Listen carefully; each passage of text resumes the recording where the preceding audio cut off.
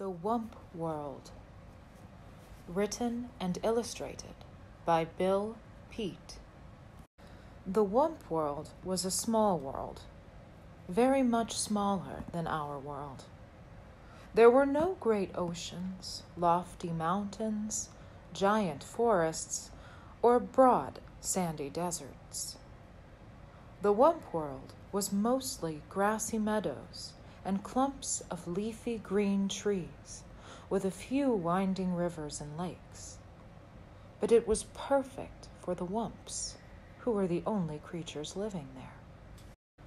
The Wumps were simple grass eaters and spent most of their time grazing on the tall, tender grass that grew in the meadows. In warm weather, they cooled themselves in the crystal-clear rivers and lakes. And at night, they slept in the shelter of the bumbershoot trees to keep the dew off their backs. Since the Wumps had no enemies, they wandered around just as they pleased, with nothing whatever to worry about.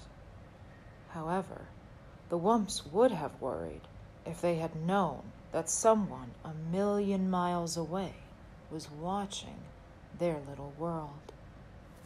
One morning, the Wumps were awakened by a far-off humming sound.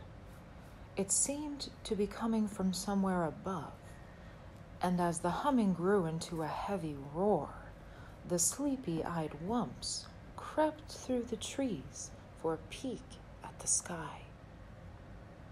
Zooming straight for the earth came a great flock of pot-bellied monsters with tails and fins, spitting fire and shooting out streaks of black smoke. As the monsters swooped down to land, huge legs sprang from their bulging sides, and like gaping mouths, doors flew open. Then ramps shot to the ground, and down the ramps came a horde of tiny creatures swarming out onto the meadow. These were the pollutions from the planet Pollutus. They had left their worn-out old planet to start a new life in a new world. After such a long journey, the pollutions were overjoyed to find themselves on solid ground once more.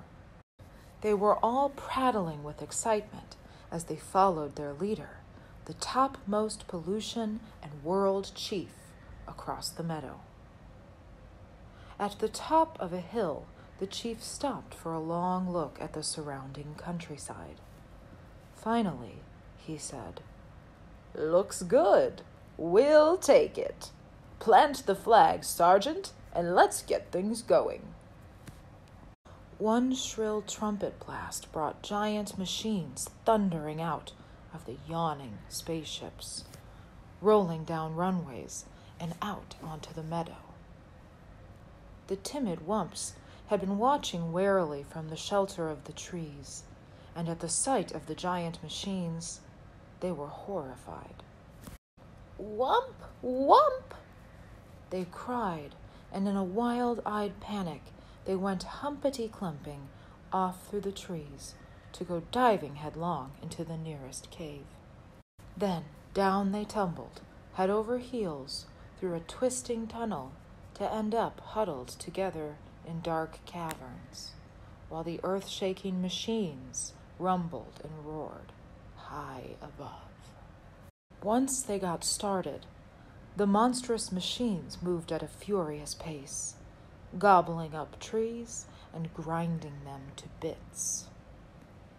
More giant machines flattened the ground, followed by great scoopers and scrapers and diggers and gigantic cranes. Soon, the entire Wump world was overrun. The busy little pollutions kept their mighty machines going full blast, day and night without let-up, in a frenzy to improve their wonderful new world. Suddenly, great cities sprang up, huge factory buildings with towering smokestacks, high-rise apartment buildings, and tall, tall office buildings, and above them all loomed the 100-story skyscrapers. Along with the buildings came a tangle of streets and freeways with on-ramps and off-ramps, overpasses and underpasses, jammed with trucks and buses and cars of all sizes, rushing pell-mell in every direction.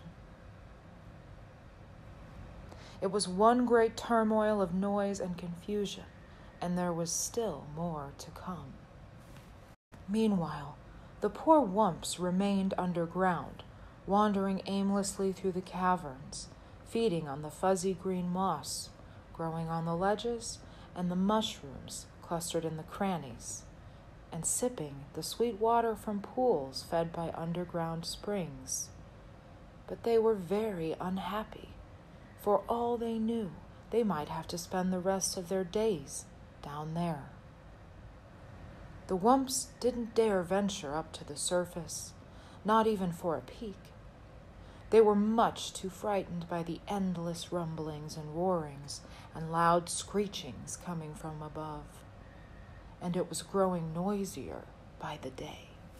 There was more and more noise, and more of everything. More buildings with more smokestacks, puffing more and more smoke. More freeways with more traffic, shooting out more and more clouds of exhaust.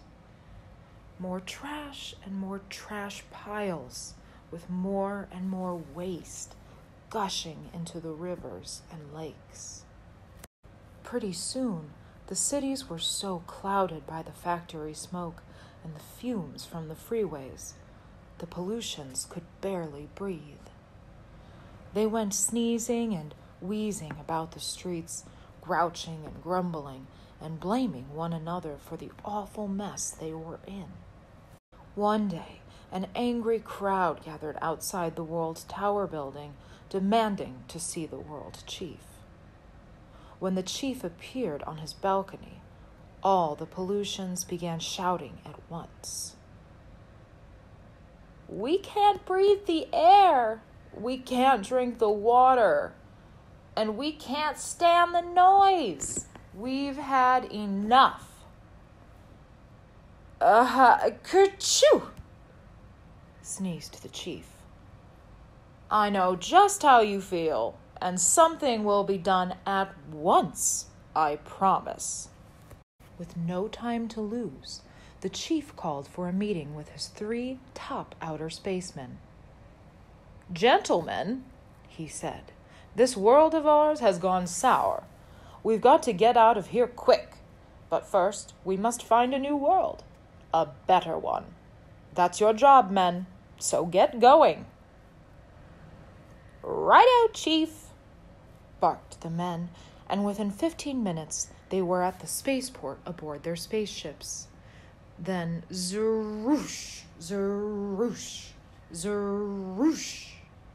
The men took off in 3 directions, and in seconds they were zooming about in outer space at 7,000 miles an hour. Days passed with no word from the outer spacemen. After waiting a week, the world chief flew into a rage. "Blast it all," he bellowed. "What's keeping those blithering bubble heads?" Then one Monday morning, out of the dark, smudgy sky, swooshed one of the spaceships. As the ship touched down, the man hopped out, shouting, "I've done it! I've done it! I've found a new world, a bigger and better world."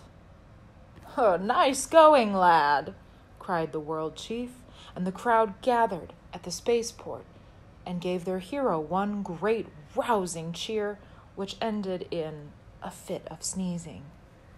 In no time, the great news was sent flashing around the world over radio and TV, warning all pollutions to be packed and ready to go within 24 hours.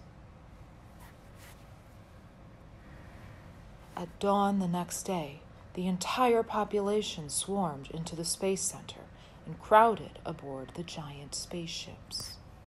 After double-checking to make sure all pollutions were accounted for, the world chief gave the signal for blastoff. With a thunderous roar, the giant ships shot off the ground. Kazoom! Up and away through the smoke-blackened sky, and they were gone. And at long last, peace and quiet settled over the Wump World. The sudden silence came as a shock to the Wumps. They could hardly believe their ears. Still, they wanted to take no chances, and so they remained in their caverns with ears cocked for the slightest sound.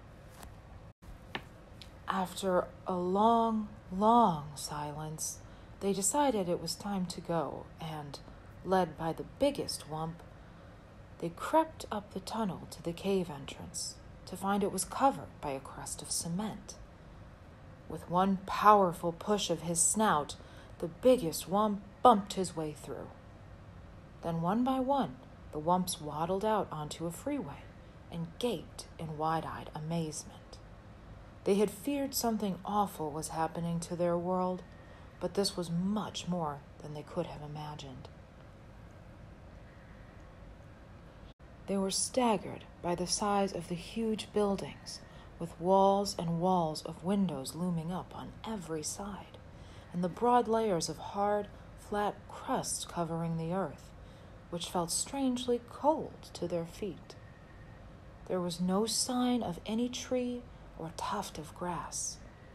Even the sky was gone, and the Wumps wondered if there was anything left for them. At least, they must find out. They wandered the freeways for miles, only to find more and more buildings with endless heaps of wreckage and rubble. For all they could see, their world was completely ruined. Footsore and weary, the Wumps were about to give up and head back for their cave when the biggest Wump let out a joyful "Wump!" Just ahead of them was a grassy meadow with a clump of bumbershoot trees, all that was left of their lovely world. Wumping for joy, the Wumps went bounding off the freeway out onto the meadow. Pretty soon, the hungry Wumps were munching away on the tall, tender grass. Now there was new hope for the Wumps. In time, the murky skies would clear up, and the rains would wash the scum from the rivers and lakes. The tall buildings would come tumbling down, and the freeways would crumble away.